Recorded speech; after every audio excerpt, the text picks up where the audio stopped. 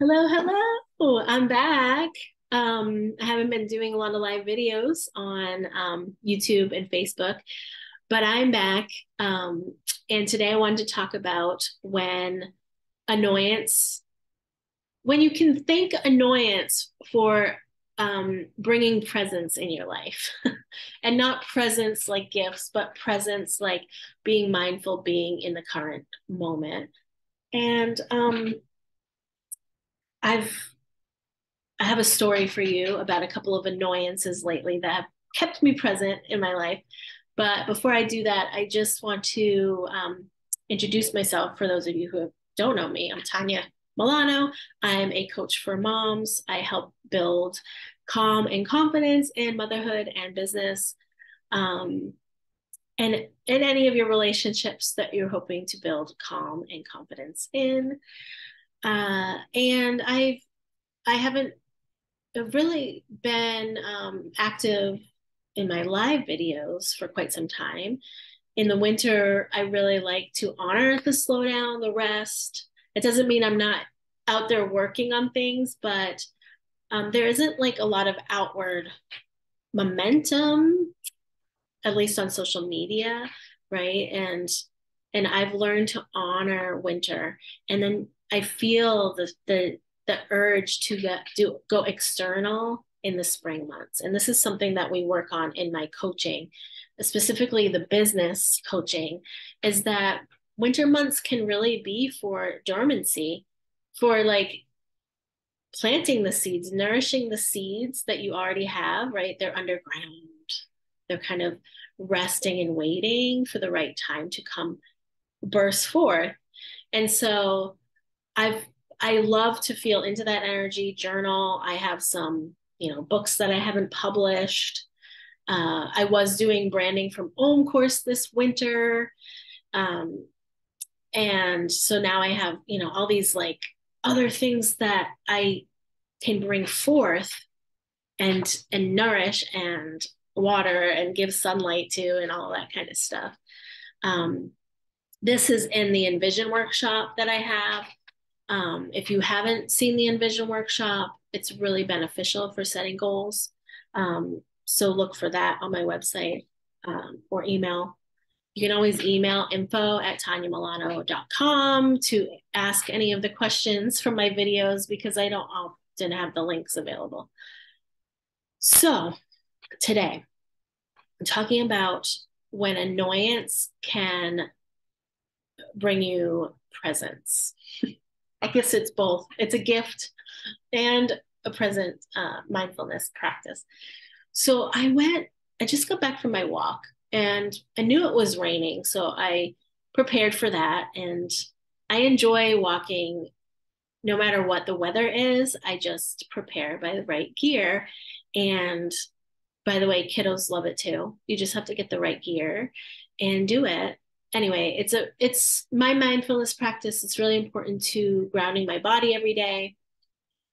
And it's where these messages come through that I really feel like need to be shared. And the thing is, I often will listen to something on my walk, which doesn't always provide the most presence, right? I'm listening to a podcast, or catching up on audio coaching. I have some online groups that I listen to for my coaching and for other, past groups. So communication. So I'll listen to some of that and respond to some people. And so there are times when I'm walking, I'm not very present. And today was one of them. I was present when I was planning, right? I got my gear and all that stuff. But as I was walking and listening to something, I thought that this annoying sound was part of my podcast I was listening to. And it took me a second. And I'm grateful that it took me a minute to realize that it was actually in the real world around me, because that's actually kind of scary that I didn't notice this really loud, annoying sound was next to me, right? And luckily I was safe. It could have been something unsafe coming at me because I'm walking in nature and who knows what's out there. So I paused my video or my whatever I was listening to, and I listened. And I'm pretty sure it was a pileated woodpecker. I could not find it, but it was a loud squawking sound coming from high up in a tree. And I stood and listened to it, and only went on like 10 more times. I was like, what? I can't believe I didn't notice it at first. Um, so I stopped and listened, and it brought me into my body through my sense of hearing. Then this sense of gratitude, like, oh, thank you, annoying bird, for reminding me, about this value I have to pay attention to the world around me, my awareness. And so then I took a couple more breaths and stayed with the presence of my body. And then I felt the cold raindrops on my skin. I could feel it through my coat. And I could take a few more deep breaths and be grateful for that stop.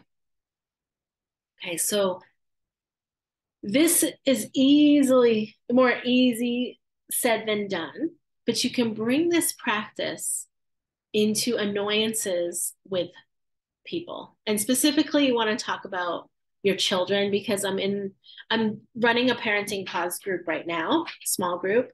And one of the biggest questions is, so parenting pause is where we learn the safe seat practice. And it's about coming into your internal experience before respond to your children, the external. And so one of the biggest questions is, what about when I'm trying to safe seat and my child is climbing on top of me, or they won't let me do it, or they're screaming and, distracting me? How do I safe seat? How do I do this practice, especially with little ones, right? How can I take this time to attend to myself before being with? And this is why practicing on your own is so important, like taking time by yourself to sit and to go through the steps of safe seating, because there are so many annoying behaviors, right? Our children are communicating through behavior. And we need to take that behavior that starts to arise in ours and look for the messages in it. So annoying, like my daughter had I guess you'd call it a meltdown, because after school on Friday, she came home and was making a smoothie, and she likes to use the smoothie top that has a hole for the straw, and Tegan took it, and he said it was his turn. And honestly, like, they both can take turns with it. But she had this idea that was hers. So anyway, long story short is, she flopped on the floor, crying hysterically, breaking down, just repeating the same words over and over again. It's mine, it's mine. So a very young behavior. Now, this is like a younger part of her, right? Because she's 10. So, ooh, something that I would label annoying, this loud crying, it's mine, it's mine. Those, I have to attend to what's coming up in me, because I value that she needs to process this emotion. She has a lot of emotion that needs to work through her body. And this is the way that it's working through crying. And she does like a floppy thing on the floor. that is a value to me that I believe. So, first of all, I check in with myself, right? Like, this is not about me. This is not about the cup. It is not about her brother, although maybe there's some things that come out later that she wants to talk about. I have my own ideas as to why, most kids after school, right? We know about this collapse that happens after school. They've held so much in, and this particular day was called Transition Day, where all the fifth graders had gone up to the middle school.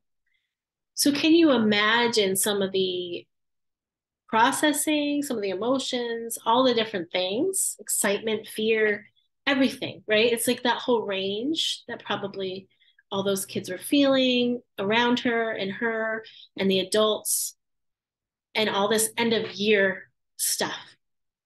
So if you have a highly sensitive child, this can be a challenging time of year. So I understand those things. Those are of value to me, that I understand that she needs this time. This is the present moment, right? In the present moment, this is what her body needs. In the present moment, I'm having a challenging time with that noise, with the flopping, with the voices in my head that say she's 10, she shouldn't be doing this still. All of that is what I practice in my safe seat when I'm not triggered. So that when I'm feeling annoyed, I can be present with what is mine and what is hers. Okay, so if you don't have a practice of mindfulness, of meditation, of the safe seats, of checking in with yourself, journaling, I have so many options for you. I can't even speak of all of them, but um, go to my website. The quickest way let me show you. The quickest way to being more present, 90 Days to Joyful Living. 10 minutes a day, gives you a prompt, has some pages to write. You can get this on Amazon. That's the quickest way. But if you would like some coaching, please email me, info@tinymilano.com. We could talk about it. I would love to talk about how to bring more presence to your motherhood. And I think that's it for now. One more thing, Mother's Day is coming up. I have a small group I'm forming. If you are a motherless daughter, you've lost your mother, and specifically at a younger age, whatever that means to you. I was 36, where it was you had this fantasy that your mom was going to be around till a much older age, right? Um, it changes the trajectory of your life. And it can be quite an isolating place to be without other people that understand this. So I am putting together a group for May, small group where we'll meet online and we will have discussion questions online. So if this is something that interests you, it's pay what you can, starting at $33 to $97 for May 1st through 22nd. We'll have some Zoom calls, we'll have some other guest speakers, all about this mother energy and kind of remothering yourself, finding that inner mother. So reach out to me if you are interested, and I will get you the information for that. Happy Mother's Day to everybody, and I'll talk to you soon. Bye.